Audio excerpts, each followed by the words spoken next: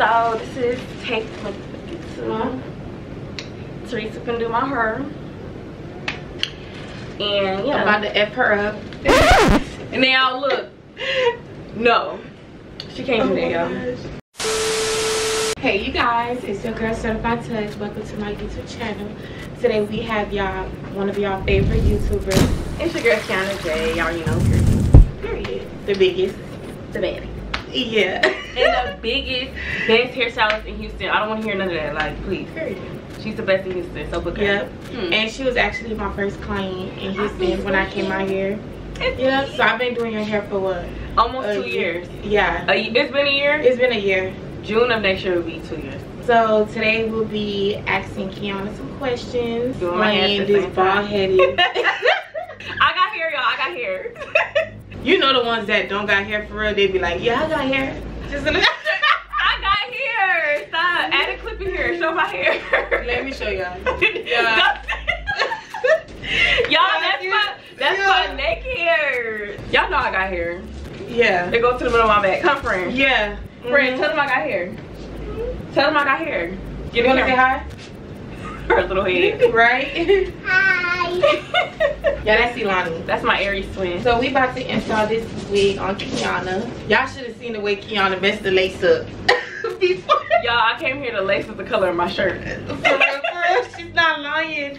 So we really had to scrub the lace with bleach and baking soda. And she got it back. She got it back. I had that be their problems. They be thinking I'm God or something. She is. The hands is magic. Certified touch, literally. I know Kianna, she really like her wigs very low, where it like touch her eyebrows. No. No, don't lie. Teresa. Don't lie. Teresa. Don't lie. Please don't do that. Okay, one way I do like my lace is bald. I like a bald lace. She be wanting me to look a lot. And I like a super tight wig to where I have a headache. Like I want She want her eyebrows to be like. Exactly. She knows me. I want a snatch look, a bald frontal. And we good. So Teresa posted questions on her Instagram for y'all to ask me and Neek, and then I also posted some on my Instagram so y'all can ask me. And y'all also asked my hairstyle some questions too. Y'all should see my daughter. She's acting a fool. Girl, come on. Go. Go with her. Yeah, look at my daughter. you doing that? Climbing. Show her. What you was just Shani, doing? look at her. Y'all look at her. Ilani, what? Look. Good. Yeah. Yeah. Yeah. Anyways. Today is different. Very. She's acting a fool, right, Kianna? Did she eat breakfast? Yes. Go with her, please, so I can start the Did you video. feed this child? Yes, I did. She was just, she had a whole meal. She had Chick-fil-A. Ilani today is different. I don't know this Ilani. She's just having a ball. Like, Yes, like why is she climbing on there? Look at her. is that her little purse? Yes, it's so cute. Oh. And she acting Look like at her. a rascal. Look, Ilani, look. You on YouTube. Look at you. Look at you. Look, just bad. But before we start this video, I wanted to ask a question. I'm gonna ask you and me. What is your mental status right now? My mental status? It's crazy. My manager asked me that same question today. Yeah. I'll say my mental status is like, I'm cool. I was like in a depressive state when I was like recovering from surgery. I feel like we all go through that. But right now, I'm cool. I'm just cool. I ain't like depressed or anything. You're just being like a cool, like neutral area where it's like, I don't know. I feel like when people going through like mental problems, like everyone have different ways of coping. Yeah, with it. Yeah. Cause me, like my mental status right now is not at its best. Cause like I kind of distance myself from a lot of people, like my close friends and family members and stuff. But what I realized about you though, and I love that about you, like whatever you going through, you never let that get between. Oh, yeah. You know, you still be having like you won't know. You will not know unless I ask you. Yeah. Like, oh, are you okay? And stuff. It's like, damn. Yeah, that's good though. I remember one day I was doing a YouTube video at the studio with my team. I was doing a Q&A and somebody was like, how's your mental? Y'all, I started breaking down. Like, Yeah. I just went to the bathroom and said, I can't do this today. Like, I just went home. Cause I just be putting on this like, you would never know. But right now, I'm cool. Before we install this wig, you guys, I use Ghost Bond XL. There's different types of Ghost Bond. There's Ghost Bond Premium. There's regular Ghost Bond, and I just love Ghost Bond XL because I tried all of them. Ghost Bond XL dries faster. What I tell people to get like a neater look, when you place your wig after gluing, letting your glue dry, like you really have to let your glue dry completely clear, no white. If not, when you apply that wig, it's gonna be so cakey and you can see the white glue through the lace, and that's really ugly. I used to do that. Oops. Yeah, so you really just gotta let the glue dry. It don't take that long, and when you put the glue, you really gotta smooth it out like flat. Make sure it's no bubble, no lumps, no nothing. Period. I'm sorry, y'all. Oh my God. Yeah, I've been doing her hair for like a little minute now, and I still would ask her, is it okay where I place it? So just to make sure, because Kiana's picky. I don't give her a hard time. You don't give me a hard time, but you're picky, and I love that. I love my picky clients. My hair gotta be jet black. Lace gotta be good quality. Yes. Quality hair have to be good. All of y'all that's sending my girl hair, make sure the quality is good. Don't just be sending my girl some bullshit that's gonna be shedding like a poodle. Exactly. Don't be doing that. Period. Like, when y'all send me wigs, I actually wear the wig. I'm not one of those ones that put it on, take a picture, and take it off. No, I actually wear the wig, so I appreciate the good quality. And Kiana loved getting her hair done. Y'all, if she could sit in my chair every day, she would. I would. And it's crazy because I've been like this since a little girl. I think I get it from my mom. I used to switch my hairstyles up like every day when I was in high school. Every day. And that's good, because self-care actually make you feel good, make you look good. Self-care is really important. I think very important. All girls, women, whatever you consider yourself as, you should keep up with yourself every day. Like, get your nails done, get your hair done. Not only when you're in a relationship or when you just got out of a relationship. I feel like you should really keep yourself together. That's mandatory.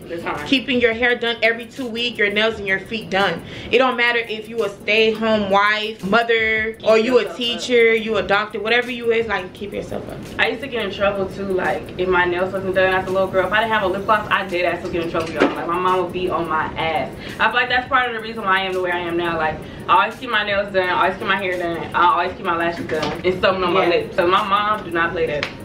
Yeah, and that's good. And it always start from home too, so that's really good. Okay, I have my own questions I wanted to ask Kianna. Big booty TT. Yeah. Heavy, y'all. It's real heavy. I'm trying to get like that. Okay, one question I wanted to ask Kianna is, being an influencer, right? And all eyes on you at all times, do you feel like you have to get your body done? You have to keep up with like how your teeth look? And sometimes do you feel like insecure and be like, damn, this is not enough, I feel like I gotta get more surgery? Oh, that's a good one. Before I answer this, I don't want to influence girls out there feel like they need to get stuff done, or in order to be accepted onto social media you have to get a BBL. You don't have to do that. If you're comfortable in your body, you feel like your body's fine, your teeth's fine, whatever, don't go and force yourself to get surgery. With me, I don't want to say I was insecure and stuff like that, but being in, you know, like she said, all eyes on me and stuff like that, I felt like I did have to invest in my look.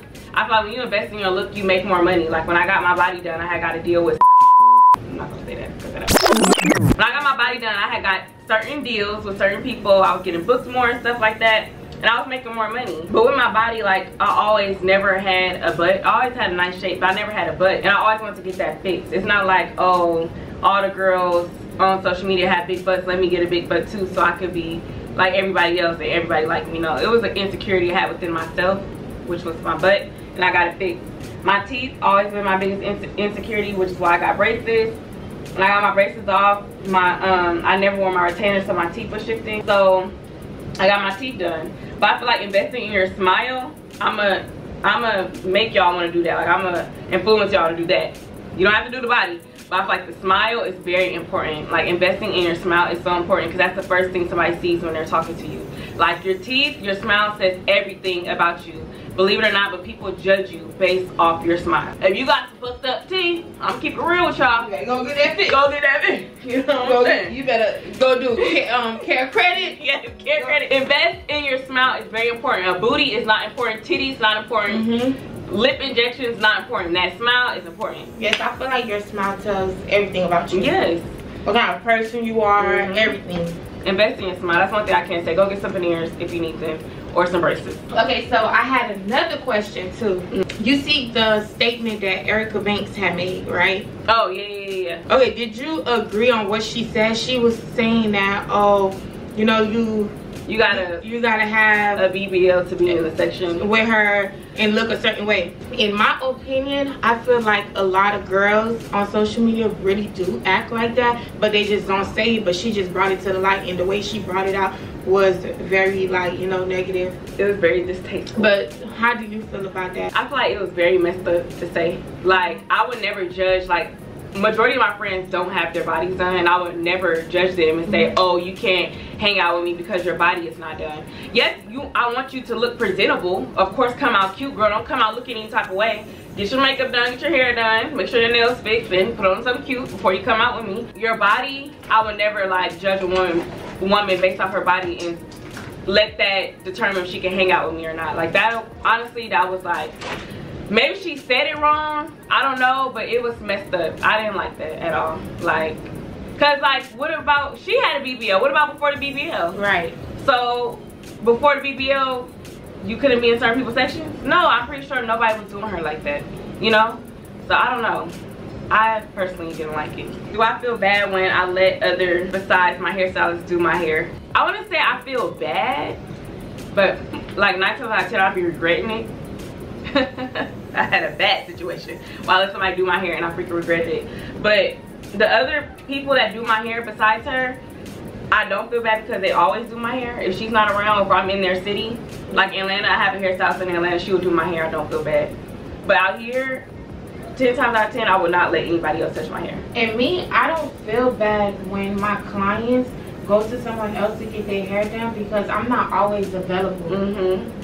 But I would do, like, out here in Houston, I would do my own hair if she's not available. Yeah. I wouldn't go to another hairstylist. I'm like, I guess you can't say I'm picky. I would take a wig off so fast if I don't like it. Advice on being a boss. Ooh, advice on being a boss. Being a boss doesn't always have to do with having money and having your own business and stuff. Of course that comes with it. But I feel like being a boss bitch is like she said, keeping yourself up, being confident within yourself, not caring what other people have to say about you, living your life for you, and being consistent. And being consistent in life, not giving up, not being a lazy bitch. Boss bitches are not lazy. Investing in yourself, investing into your work, doing what you gotta do, being happy. Yeah, that's being a boss bitch, I feel like. Okay, what inspired you to do YouTube, and what are some tips to start a YouTube channel? I feel like my followers inspired me to do YouTube. Cause I was in, make a long story short, I was in a bad car accident. Most of you guys know. I posted it on Instagram. You guys told me to share my story on YouTube. And me and my boyfriend at the time, we shared our story on YouTube. So that's pretty much what inspired me, was my car accident. I know it sounds weird, but everything happened for a reason, because look where I'm at now. And advice to give new YouTubers: stay consistent, stay within the trends, and stay true to who you are. Those are 3 main advice that I give to new YouTubers. 1, stay consistent, because you're gonna have times where you feel like, okay, my video not hitting enough views, or oh, I'm not making enough money. But if you stay consistent, you will get far, trust me. It took me 5 years to reach over 1 million subscribers. I stayed consistent. Staying creative and staying within the trends, that's what helps you blow up. And staying true to who you are, being in this industry, sometimes you lose track of that. So be true to who you are, don't care what nobody got to say. Somebody asked, do I plan on getting more tats? I do, but they're not like just random. I'm getting them to cover up certain scars. And I just got this tattoo like 2 days ago. It's my... Yeah, all your tattoos look really good. Thank you. And all my tattoos have meaning. So it's my uncle's birthday that recently passed away. And the reason why I travel was because of him. He inspired me to travel. And I have a map and a compass and a plane over here, because I love to travel. So it only made sense to get his birthday put right there. Someone said the most funniest moments we had while you were doing my hair. I thought we had so many. Right? One we was just like cracking up. I can't remember. We had so many, y'all. She's been doing my hair so long. I know there's been moments where we just been here dying laughing, but I feel like those moments we probably can't share on YouTube. Yeah. We can't share. It probably be stuff that we see on Instagram, and I'm like, girl, did you see that? And they be like, yes, girl. And then we start cracking up. We probably can't share it on YouTube. Yeah, but we had some funny moments. Has she ever suggested a hairstyle you didn't want or like? No, because I always let y'all pick your own hairstyle. Yeah. I don't got time for y'all to get home and be like, Teresa, I don't think I like it. Because there's plenty of time where Kianna would get home and be like, I should listen to you. I don't like this wig. I should have listened to you. I don't like this. I don't like this. If she do suggest a style, it'd be cute and I would get it. But it's this one style that she recently did, I don't like. I posted in my close friends. Oh, I know. It's trending. I don't like that hairstyle. I don't know why. I'm not feeling it neither. I did it twice and I'm like, I don't know. It just gives like little kids. I don't know. It's the little. And it's so crazy. All the hairstyles that me and you don't like, it trends. Yes, like you remember that heart. The heart. Yeah, that's what I was about to say. The heart. I hated the heart. I was cringing when I seen that fucking heart swoop. Like, please. And that's your favorite hairstyle too. They don't. And they fucked it up with a heart. But it's the hairstyle, y'all. It's curly and it got the two slick middle part things with the curly. And they have the little ponytail. Please stop that immediately. Oh my god. Let's see. Your daughter got something to drink in here? Yeah. Did you ever not like a style your stylist did on your hair? This how I like every hairstyle. It'd be certain wigs I don't like. Yeah. But the hairstyles, she kills them all. This? Yeah. It is this. This or that? That one. Yeah. She been annoying. Girl, she's talking about, I need something to drink. Girl, Annoying. Somebody asked, would you help your hairstylist do hair if she ever needed you since you do hair? Yes. Yes, I would definitely help her. I told her, I said, if you ever need help dyeing hair, girl, I'm here. Because I love dyeing wigs. I be having fun.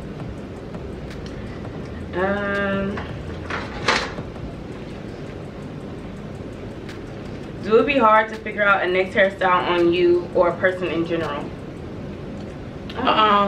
Yes, sometimes. Sometimes. I remember I used to stick with the same swoop, middle part, swoop, middle part. But I'm starting to be more creative like I was back in the day. Y'all, and I really do got hair. Don't be judging me based off this. Like, this is... She has a lot of hair. My hair is long. Y'all know. This is like this little neck hair. Placing HD wigs. If you don't place it right or you have your clients holding each side down tight, it will bubble up in the front. It will do like the little ridges and stuff, and that's not cute. So have them motherfuckers hold that damn wig down. Watch how she lift my face up, y'all. Yeah, watch this, y'all. Do you ever get to a point you be like, damn, I don't want to do YouTube anymore? Yes. I feel like us as YouTubers, we all get to that point where it's like we kind of just feel content out. Like, okay, what do I post now? Or damn, I'm tired of doing this. We all have those moments. I've had a few of them, but I don't see myself stopping. Any big YouTubers you used to watch before you became a YouTuber? Or no, I didn't watch any YouTubers before starting YouTube. I didn't know anything. I used to watch YouTube, but like I used to watch music videos on YouTube or like DIYs the year I started. I didn't really know much about YouTubers and stuff until I started studying YouTube and realizing like, okay, we can't get paid off this. Who I used to watch on YouTube, what made me start watching like YouTube and stuff was Queen Naja. Christmas Queen. Yeah, I used to watch her on Facebook, and then she created a YouTube channel. And I'm like, oh shit. I even was watching like some of your cooking videos. Oh really? Yeah. Yeah. I used to start back doing those. You was cooking for someone at your house. I thought it was. Either Tyler or Brian. Yeah, look at that lace. Turn her. Yeah. I should have seen it before. Yeah. Oh baby. When I first started doing your hair, you used to make me put the wig low. Like lower? So, yeah. You used to make me want to hide your forehead, but down. I embrace it. Yeah. You know what's funny? I've been embracing my forehead more, and people be saying something about my forehead online. They're like, girl, you got all that forehead. I'm like, dang, I wasn't saying this before, but I'm like, okay, maybe it's because I'm putting my frontals back more. But you can tell when someone have a lot of hair when they have big forehead. I got a big ass forehead. Y'all just seen it? They didn't see it because I put the cap a little lower. That forehead big. Yeah. I hate my forehead. When you show your forehead though. I don't know why she likes that forehead, y'all. That forehead is disrespectful. You know, I always tell you that. It's so big. Embrace it, because you see Rihanna be showing her stuff. I feel like Rihanna did something to her hairline because her forehead not that big no more. You She think did so? something, yes. Because she been wearing her real hair like, what, weave and stuff. And her forehead is much smaller now. I don't know. Whatever you did, sis, let me know. What can you do to your forehead? You could do a forehead reduction. Forehead? I think Black China did that, or Tyga, one of them. But you could do a forehead reduction. I'll do Black China because Black China couldn't believe. Non-surgical. Call me Dr. Certified. She's gonna be a facelift, y'all. Book me. Book her. $700 session. Yeah. An eyebrow. Eyebrow. So, oh, was that $1,400? Yeah. If you want a facelift. Wig not included. And I do forehead too. She does forehead clearly. Snatch your wigs, like put your wig super tight and it will snatch your face. Only if you like that look though. I don't think everybody like that. Not everybody like that. Me? You love it. I'm go off. Once I started doing your hair, I started learning a lot about like being a hairstylist. Really? Yes, because it's not about what I like. It's about what you like. And I learned that from you because I be wanting the baby hairs like a certain way, but that's not how you like it. Oh, so yeah. I gotta do what you want because it's your hair. And that's how you keep people coming to you too. Yeah. Cause like she actually do what I like. I showed her a picture she actually did was on the picture. That's something I like about you too. Like I would show her a picture, y'all, and she would do it exactly like the picture. Like she's not one of those hairstylists that do it her way. Yeah. Like, she would do it like the picture but mix in her sauce. She don't do that. I love that. Yeah, and you know so crazy, I used to do that. Like mixing your own sauce? Yeah, and I used to be like, my client would show me how they want their hair. Just because I don't like it, I'm not gonna want to do it. And I had to learn that, like, no, it's not about what I like. Because I feel like some hairstylists be trying to do whatever they want just to get content for their page, but it's not really. And I feel like once we start doing what the clients want, that's like trying different stuff, and that brings more attention towards your page. And they gonna come back like, she did exactly what I wanted. I be feeling like all YouTubers be having kids and stuff like that. Did you like ever thought about, oh damn, I think I want a baby? Absolutely